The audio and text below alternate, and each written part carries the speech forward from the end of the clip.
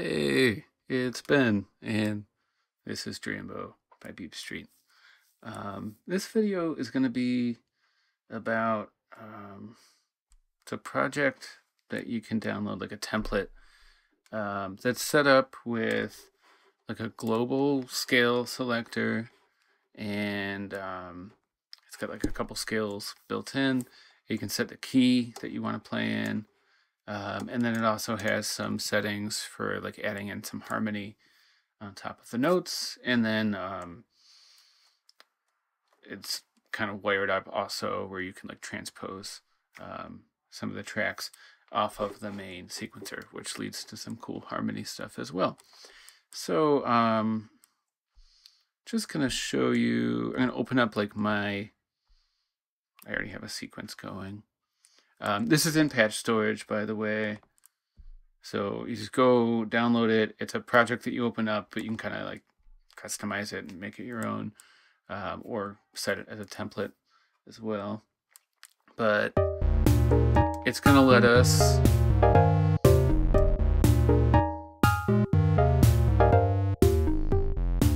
kind of switch scales on the fly. So now I'm in a major scale. I can also like just switch key. So like I was in C major. Now I'm going to be in D sharp major. And we can do another.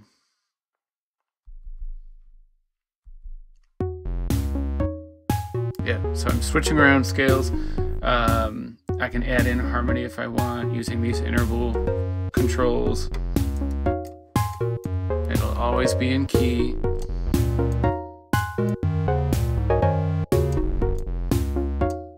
And then of course everything is like P-lockable. I can also transpose. You can do this on any project, but it's set up here. So I can transpose certain tracks, but they'll all be in the same key. Again, and I can even like transpose them using like transpose from the keyboard and then also transpose MIDI module. So there's all sorts of cool things that you can do in Drambo with harmony, but there's no global scale setting. So I wanted to try and just see if I could come up with something that allowed for that to happen. So at the start of the chain, you have your scale selector, and this is a CV sequencer. It's not doing anything. It's actually just showing you like what which scale you've selected, the first, second, third, or fourth. And I'm using the semi or the pitch module, the semi tone knob to select the pitch. It just mapped well. Initially I was thinking I'd have 12 scales. I don't even know 12 scales. So I've just left it at 8 scales. So it goes from 1 up to 8, and 8 is just chromatic. So like whatever pitch data comes in is what comes out. And this is just set up as a control. So on each track, let's shrink that down. You have like an actual scale module, which has the scales in it, and the basically the notes are being routed into different CV quantizers. It's checking to see which scale is active, and it's multiplying the gate information that's coming in by the CV sequencer. So if the scale isn't selected, the gate is being multiplied by 0 and no notes sound. Basically, that's how that works. So you could change the scales that are in here. I just have them set up. And then basically what's happening with the key is that like in Drambo, the CV quantizers, you have to set the actual notes that it quantizes to. So it's actually C major or C Ionian. It's not just a major scale. Basically, it modulates the pitch information up by the note that comes in here that I set with my key. And then it transposes it up. So actually what's going through C major all the time are whatever notes I'm playing, and it might be transposed up if I've set the key differently. And then at the end of this section, it's going to be modulated back down the same amount. So it sounds like it's in D major or E major or F sharp major or whatever. And it is. But when it goes through the scale, the CV quantizer, it's actually being modulated up by like the difference from middle C, I think. But that's how that works. So you have a scale module, scale rack on each track 1 through 4. And then you also have this interval module, which allows you to like control just for this track what intervals you want to sound. So let's add in a couple. And I'm gonna solo this track. If I can remember how. Here. Okay. So this one's been soloed, and I'm gonna turn on all of the intervals, actually, or some of them. So I have my global control here, and basically it's going to check against these intervals also. So if both the global and the like track level intervals are set to all the way on, that means it's going to generate notes based on that interval of the root note, and then send it out in like an actual MIDI note, sent to a MIDI mixer that's then going into the scale rack, then it's going to MIDI to CV, and then it's going to whatever instruments are on the track. So that just gives me a lot of control. You can actually set the intervals on your own, like per track. So let's see, I have interval 3 on. So it's a 7 semitones. It could be an octave up. It could be wherever. Doesn't matter.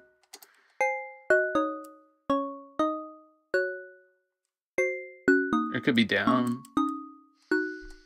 And then I can turn them off. And it'll just play the root note. Turn them back on. And then what I think is fun, you can turn the root note off. So like on the regular chord module, you can only like shift up. It's always going to send the root note, and then you can send chords either up or down from the root note. But here you can just turn the root note off for that track. I don't know. I think it's fun. And you could P-lock any of this too. So like on here the root note won't play, but on the other ones it will. Anything's P-lockable, obviously. Let's unsolo this.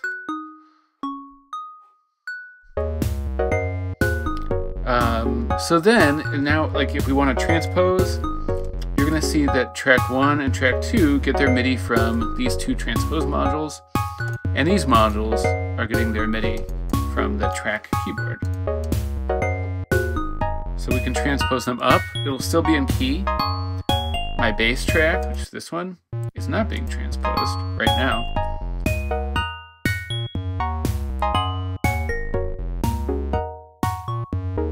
But yeah, it's always going to be in key. And then so like I have this sequence. I'm just going to keep it, but I'm going to transpose it here.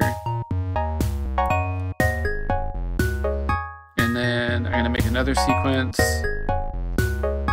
And here, this is going to be in minor scale.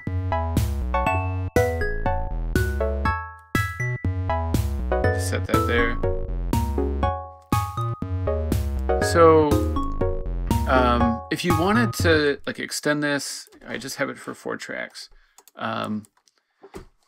Let's go basically, I've tried to make it really easy to wire up for you. So I'm going to copy my intervals module. I'd like to copy it. Here, copy. We're going to put it on track 7. It's going to go before your MIDI to CV. So paste. What you're going to have to like wire up are the actual intervals. So all you have to do is go into the individual intervals. This is a multiply module, and it's basically multiplying the, there's like an all setting, so I can turn off intervals for this whole track by just setting this to off or on.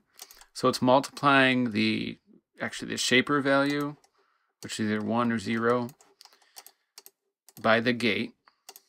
So gate, knob, shaper. And then the multiply is looking for the chord, the gate, and then I guess the root note. But here under interval, it's looking at, is the chord on? Do we want it on? And then also on the main rack, you're going to have, and it's hidden right now, so I'm going to go back to 7. These are the actual settings. So for like interval 1, you can see it is a graphic shaper. So again, value 0, value 1. When it's 1, it allows that like interval to pass through. So you would just have to go in for interval 1, go into main, find the interval connection for 1. Now it's connected. Go to interval 2, interval on, find interval 2 connection, so on and so on. And of course you can add in, you can kind of like add in some extra controls here, add in some actual intervals. So this is pitch information, pitch module, semitones up from the root note, the multiply module for like, do we even want intervals on this track? And then also, just this one. Oh, this is the track, the main one. I know it's a lot. And then the individual track, same thing, interval 2. This you won't have to wire up again.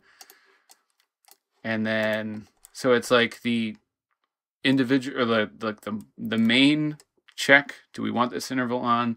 And then the track check, do we want this interval on? Then that gate gets passed through, if all of them are on, to the MIDI note generator. Then there's a mixer, and it gets sent out. So you would like wire that up, interval on, go to the main interval connections. And then the scale one is even easier. There's less to connect. So let's copy it, paste it in, unfold it, uncompact it. So all you would have to like plug in would be the selector signal for input. Very front of the track, you want the selector signal output, which is this scale, or it's a shaper actually. And then you need your key in, because that's what's going to allow you to modulate the key. So connect your pitch input for key in to this key output, and then it's going to be wired up just like the other ones. So this is pretty similar. It's basically looking for information from that shaper to go through these different CV sequencers.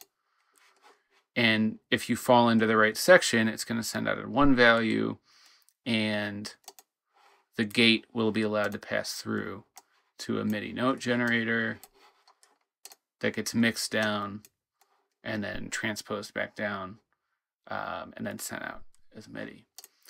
So you can you can use this internally for Drambo. You can use this as just a MIDI tool to sequence other apps or hardware or whatever. If you have any questions about how this one works, just say something in the comments. If you have ideas for how this could be better or more straightforward, or like an idea for a future, if you want to, let me know, or just upload your own project and share it with everyone else on Patch Storage. So have fun.